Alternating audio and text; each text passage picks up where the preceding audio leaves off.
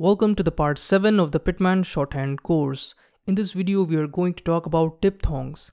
So there are a total of 4 diphthongs in Pitman Shorthand. So let's see how they look and sound. So the first one is this one. This is sounded as I as in I. Next one is this one. This is sounded as ow as in now. Third one is this one. This is sounded as oi as in enjoy. Fourth and the last one is this one. This is sounded as ew as in music. Now there's a special phrase that you can memorize so that you can remember these diphthongs, and that phrase is I now enjoy music. Alright, now we're gonna see the places and outline positions for all these 4 diphthongs. So the diphthongs I and oi are placed on the first place, and the outline for these diphthongs are made above the line. And the diphthongs ow and ew are placed on the third place, and the outline for these diphthongs are made through the line. Okay, so now we're gonna take some examples for all these 4 diphthongs. So let's do it. Alright, so let's start by taking the diphthong I.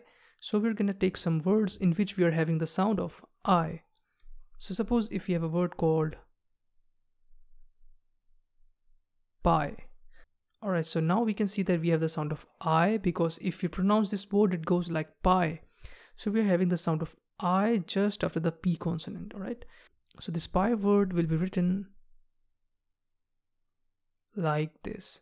Okay, so as you can see that we made the outline above the line, because as we can see here it says above the line, and we put the diphthong on the first place because as we can see here it's the first place. Alright, so that's how we write the word pie. Let's take another example, like a word called ride. So here also we are getting the sound of I just after the R consonant. So this ride word will be written like this. Right, so we can see that we made the outline for this word above the line, because as we can see here it says above the line, and we put the vowel on the first place because as we can see here it says on the first place. So that's how we write the word ride. Let's take another example, like a word called night. So this night word will be written like this. So here also we have the sound of I just after the N consonant, so that's how we write the word night. So we made the outline above the line and we put the vowel on the first place. Let's take another example, like a word called light. This light word will be written like this. Alright, so here also we made the outline above the line and we put the diphthong on the first place. So these were the examples for the diphthong I. Now let's move on and take some examples for the diphthong ow. So we have to take some words in which we have the sound of ow. So suppose if we have a word called cow. So see, we have the sound of ow, because if we pronounce this word it goes like cow. So just after the K consonant we are having the sound of ow, so which is a diphthong. So this word will be made like this. Alright, so we made the outline for this word through the line and we put the diphthong on the third place, because as we can see here it says through the line and we can see here it says on the third place. Let's take another example, like a word called loud. So here also we are having the sound of ow. So here also we're gonna be putting the ow diphthong for this word loud. So this word will be written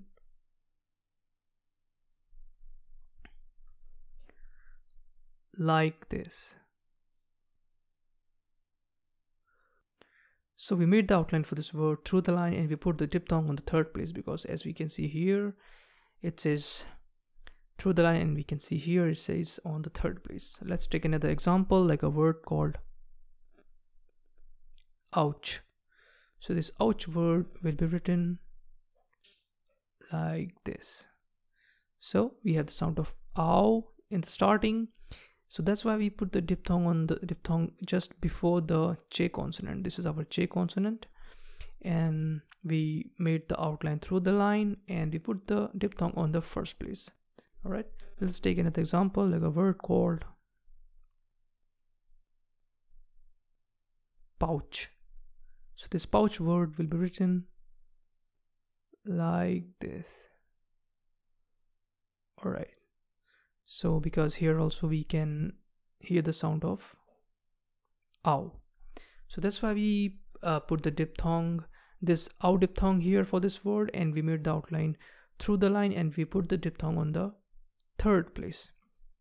All right, so that's how we write the word pouch. Now let's move on to the diphthong oi. So we have to take some words in which we have the sound of oi. So suppose if we take a word called boy, so see, we have the sound of oi just after the B consonant. So this boy word will be written like this. All right, this is our B, and then we have the diphthong oi, and we made the outline above the line, because as we can see here it says above the line, and we put the vowel, we put the diphthong on the first place, because as we can see here it says on the first place. All right, so this all simply means that suppose for this diphthong oi, whenever we will have any word in which we have the sound of oi, so for all the words, for all those words, this rule will apply. All right, we're gonna be making the outline above the line, and we're gonna be putting the diphthong on the first place. Okay, and same goes for all these 4 diphthongs. All right,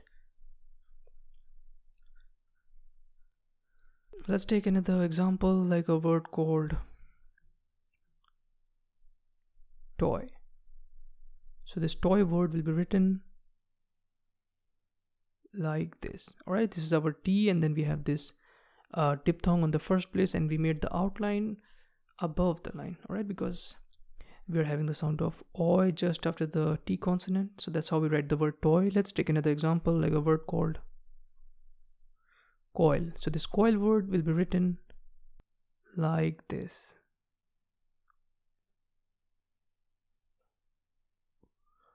All right, so that's how we write the word coil.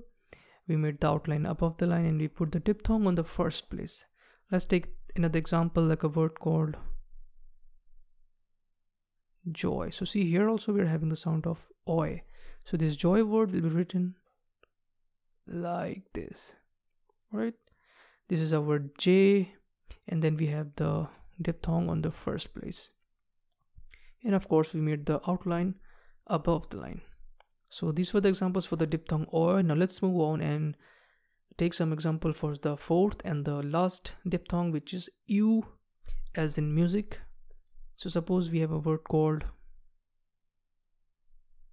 dew. So see, we have the sound of u just after the D consonant. So we'll make this dew word like this. All right, so this is our word.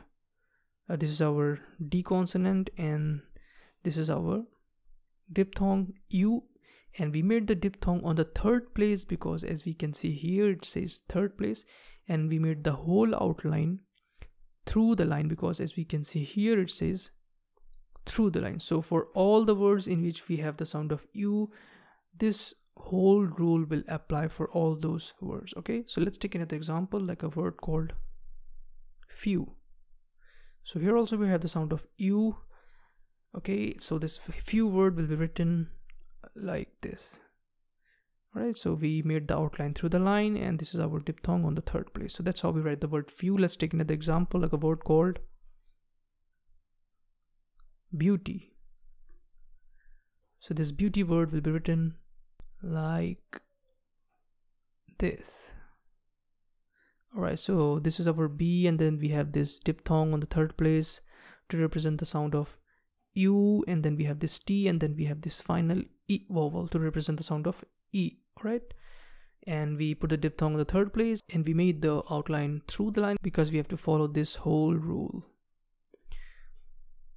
Okay, so let's take the final example for this diphthong U. So suppose if you take a word called duty, so this duty word will be written